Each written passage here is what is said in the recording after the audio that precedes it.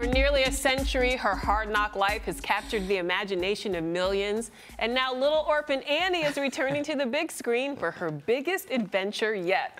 Yes. Here to discuss his role in the new film adaptation of Annie is actor David Zayas. Welcome to Arise 360. Thank you for having me. David, thank you so much for being here. Okay, so this is one of the most beloved stories in pop culture history. Why do you think it's remained so popular after all these years? And is this why you wanted to be a part of this project? Well, and the story of Annie is timeless. Yes. And it could happen anywhere, and it could happen to anyone. And I wanted to be a part of it because, you know, in my career, I never get to do anything that, like, my grandkids could see. And this is probably one of the first things that I could actually take them to see it and yeah, you're not taking them to see Dexter. No. Or Gotham, if that's exactly. But this is such a wonderful story, and for it to take place in, you know, I'm born and raised in New York City, so it was wonderful to film it here and be in the streets where I grew up and doing this great story. It was fantastic. And in perfect New York fashion, you're a bodega owner in the community in this role. Tell us more about your character and the special relationship you form with Annie. Well, I play Lou, who's a bodega owner across the street where Annie and the other foster kids live with Miss Hannigan. And I create a kind of a rapport with all the foster kids, and especially Annie. We become friends, and so I'm very concerned with what happens to her. And within the circumstances of the movie, I get involved to make sure that, you know, she's okay. Okay, so Kwabanjane plays Annie, Cameron Diaz plays Miss Hannigan, and Daddy Warbucks is played by Jamie Foxx. Yes. All right, yes. so let's take a look at a clip, and then we'll discuss some more, okay? Okay. All right. Hey, baby, so I haven't seen you in here for a minute. To what do I owe this pleasure? Take it easy. How you doing? Not super awesome. You want me to make you a sandwich? How about if I make you a key? You ever do anything that you thought was really a good idea at the time, but then after it's like you're not so sure? Yeah, putting up that key sign, I don't know the first thing about making keys. That's cute. So over the years, there have been a ton of adaptations of the Annie classic. So what makes this one different? What are you bringing to the table that's new? What can we expect?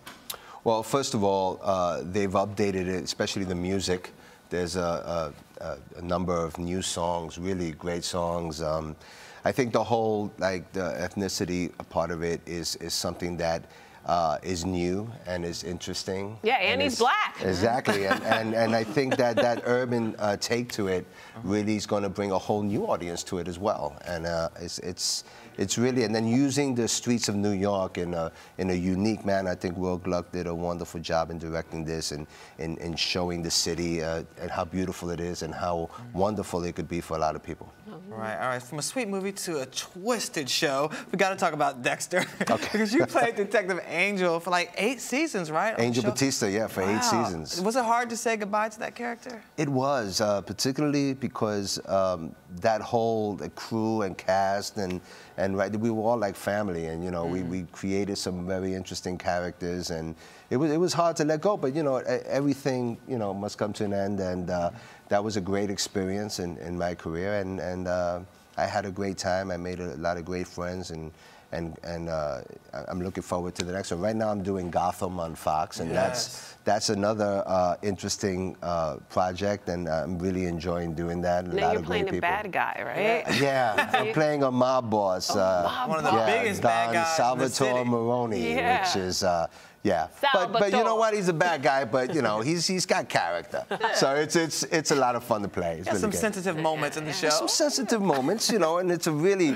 great. I mean, if you've seen the show, it's visually stunning, and we have a lot of really great actors and great writers. It's just a whole great team. So what's more fun for you to play, the good guy or the bad guy? You know, I would say equally both, depending on what it is I'm doing at the moment. Yeah. And you know, there's kind of something juicy to play in a bad guy, but there's also, you wanna, like, dig in deep and find something in that good guy that you play to try and resonate for everybody, you know. And it's you know, I love just doing good work with good people. Now, is it true you actually used to be a cop? I was a police officer in New York for 15 years. For 15 years? Yeah. Well, how do you make that leap?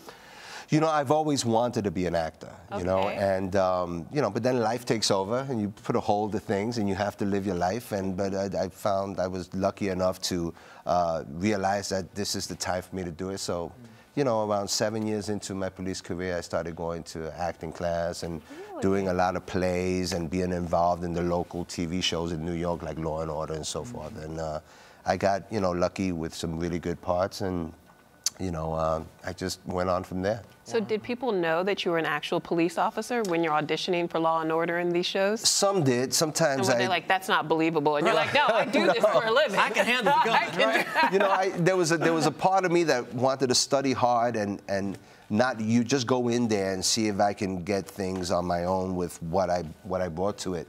You know, but you know, sometimes it would gravitate me to law enforcement roles, and it helped me a lot to use my real life experiences to bring into the whether it was television or film. Well, what's next in your real life? Maybe Annie on Broadway? You've done theater. I don't know, but I mean, I love theater. I've done a lot of theater. I haven't done any musicals, but I've done a lot of theater. I've been on Broadway, and it's great. I just love to work. Yeah.